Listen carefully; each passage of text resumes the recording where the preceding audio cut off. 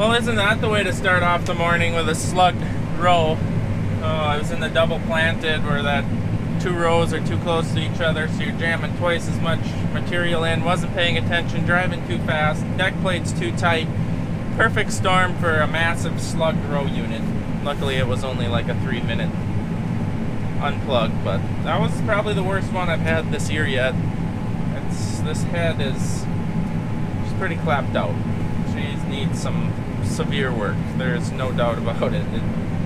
The snap rollers, we thought we could get another season out of them. Should not have made that decision because I've been having a ton of trouble, especially on my outside 2 rows where they normally are always in double planting on headlands. While this head is a 2014 and it's seen a lot of acres and a lot of double planting, and they're pretty worn.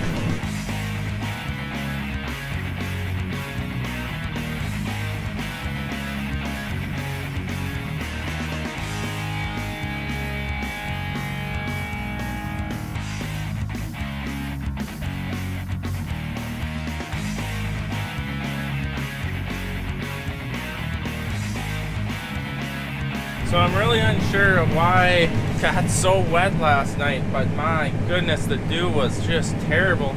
And so when you get dew on the corn plants, you can still combine, but the corn head starts picking really clean. But what that means is the leaves stay on the plant, and the husk that wraps the corn cob also stays on the plant. So then all you have coming in is the actual corn cob. That's actually really good for threshing and everything. But your head loss probably doubles because you don't have that husk to take the blow of the corn head pulling the cob off of the plant. And so then when the corn cob hits the stripper plate, it just explodes all the corn off the end of the cob, and then that kind of just falls through the corn head, through the stripper plates, and you get a lot of head loss. So, geez, it hurt. What are you doing? Hey! He's pointing at the Case tractor, says it's junk. I got a lovely message on the screen that wants me to press OK to get rid of it. Auto guidance failed. Auto guidance failed. That wouldn't be the Pro 700 display, would it? Yeah, Pro of junk. Pro of junk. Oh, yeah. So, I don't know if you can see it, but look at how clean the corn head is.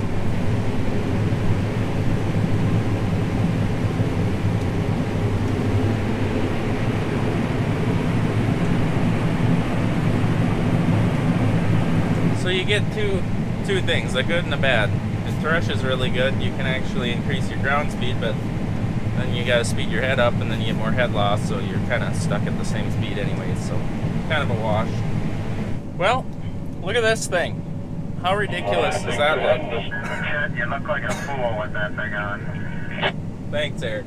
So I just got a headset because I'm sick of sitting with my shoulder up on my phone all day long, because it seems like I'm always on the phone with somebody. So we are actually pulling out of this field. There's corn left standing, but it's different variety. Obviously it's grass green yet, and it is 4 points wetter than what we have been combining, so we're gonna let this stand a while, air dry a little bit.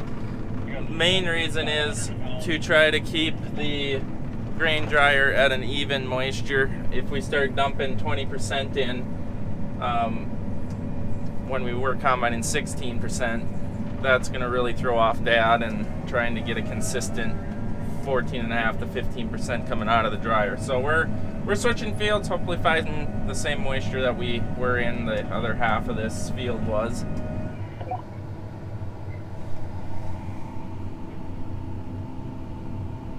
The question here is who's going to back out first. Oh, Randy, he pulled the trigger first. Dealing with 12 rows and 2 grain carts heading at each other. Randy, put your auger back. We won't meet like this. Put it back.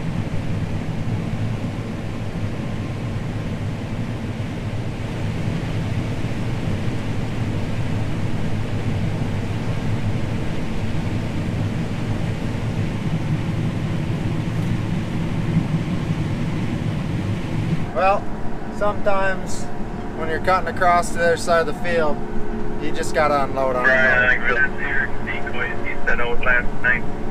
Efficiency at its best. Although I do like when we unload on the headland, it's the only time that the combine has to follow me. I could drive wherever I want, and he's got to follow. Should we go left? He'll come with. What are you doing?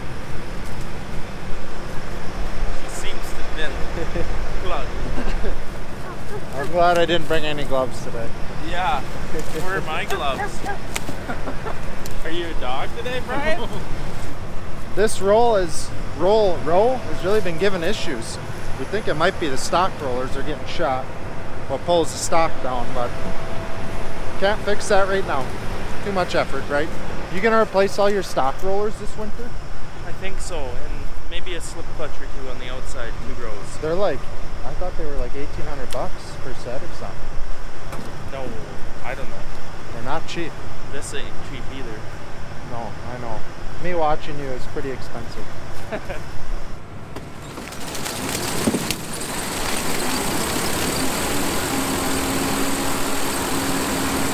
What were we just talking about using gloves? I got a paper slit, paper cut, corn leaf cut. I got a paper cut from a corn leaf. That ain't gonna heal for a while. It's right on the joint. That'll open up every time I move. All right.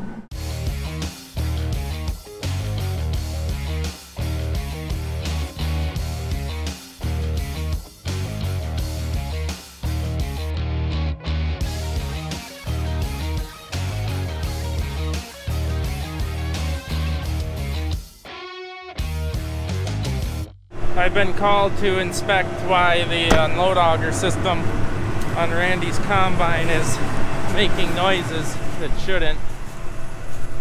You wrecked something? It just crushed the whole way system down onto the plating of the unload auger. Oh, that sounds exciting. It's junk.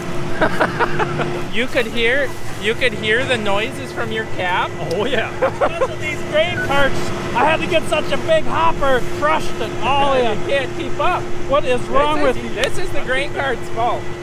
There was someone else messing up my system. I know. I know. Well, there's the problem. It's too much. I found the issue. Yeah, that's certainly junk. It's rubbed so hard that it's heated the metal up. Come on. Burnt the paint right off. Well, to be honest with you, when the tank was full is when it was squealing, so we can bend it up. That's why I'm unloading you guys so frequent. We take each end out, bend it back up. We're gonna need some torching and reinforcements. Is that whole thing crushed? It's crushed flat. Wow. What's the test weight? Probably 60. How many bushels do you hold when you're unloading on the go? Did you dump 625 bushels many times. Oh, bye. Well, we're broke down. Well, that was the squealing. Yeah, I would imagine that would be the issue. Looks like severe friction. Wow. Wow. Battery is under the hood. Unbelievable.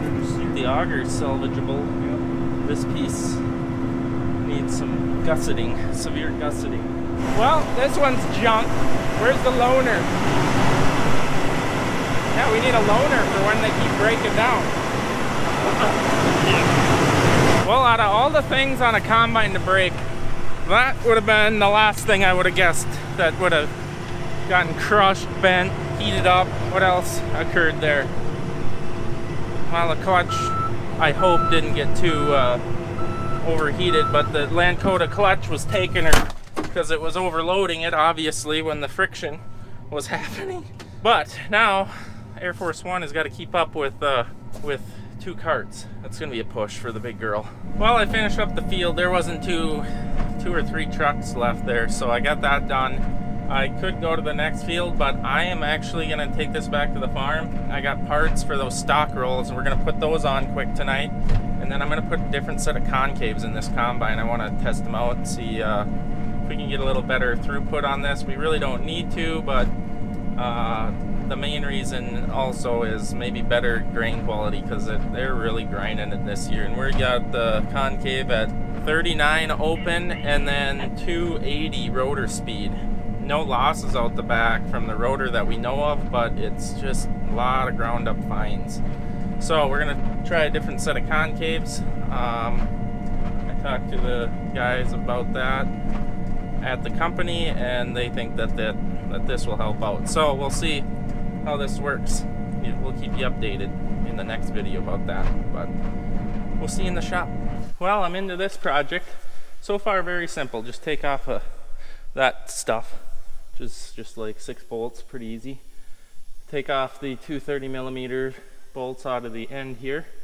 And then he says, yeah, just use an air hammer and pound these off. It should come. Otherwise, there's a puller for it. Well, the air hammer didn't quite work, so we're gonna use a sledgehammer and see if that works. Mitch Trumbull won't answer his phone. He's buffering my calls now.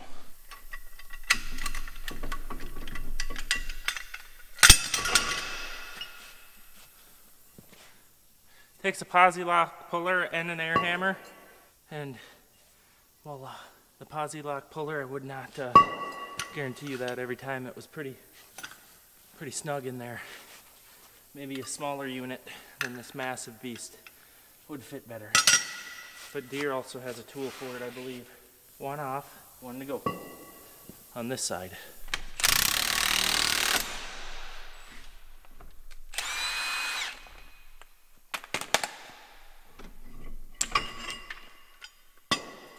All right, so I got the new on now. I think it's just to put the special washer in there, tighten it up. I'm going to actually spin it over. I got the PTO shaft off, make sure I got it aligned properly so that it does not bind, because that would be a depressing thing to fire it up in the field and, oh look, Chuck put it together wrong.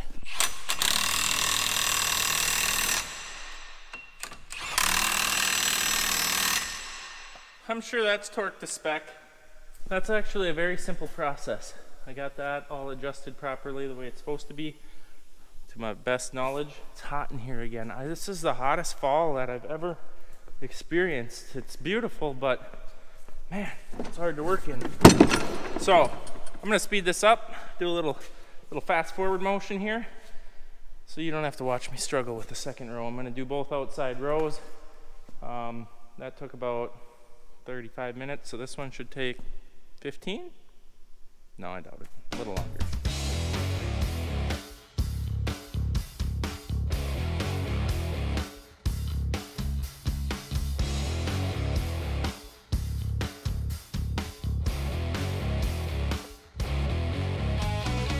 Here's the professional window washer.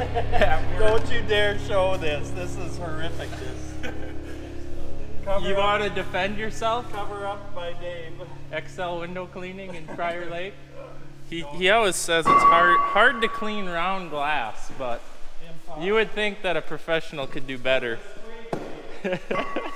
Got the phone call. We need a grain carter. Then he forgets his nice, good stuff. He gives us all the used window cleaning stuff and says, yeah, it's good enough for farm machinery. All right, nighttime fixing done on the head. So in case, for those that don't know how a corn head works, your corn row obviously comes right here. This is where your corn cob gets popped off. It's the stripper plates there. These are gathering chains. This brings the corn cob into the auger, which the auger brings it to the combine. So corn stalk comes in here, it gets augered in, and then these are spinning like this, and it pulls the stalk down. As the stalk is getting pulled down, this is a chopping corn head, so these are spinning like a lawnmower and slicing it, I don't know, I suppose into chunks like this. Pretty simple, actually really simple and very efficient. Okay, we're well into the changing of the concave. The concave is what the rotor spins against to thrash out the corn, which is inside here, which we have gutted. So this is where all the corn goes into and then grinds against this. This is what we're swapping out. We're swapping it out with these concaves, which actually look like Pac-Man's mouth Wouldn't you say, Duggo? Pac-Man? You like Pac-Man. Mayday, mayday, mayday. I need help. And then also the grates that are back farther on the rotor are getting swapped out. This is supposed to roll the product a lot more, causing more threshing. So we'll see tomorrow when we get it out, but Duggo's gonna single-handedly lift that in there for me.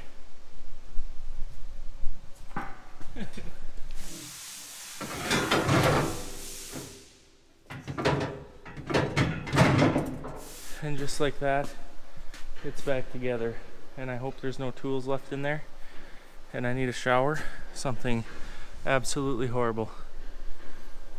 That's just something I suggest installing in the winter when it's blown off and power washed. But we got her done. There's the old stuff. I hope this is gonna be beneficial, because that was a lot of work. And it's midnight now, or 12:30.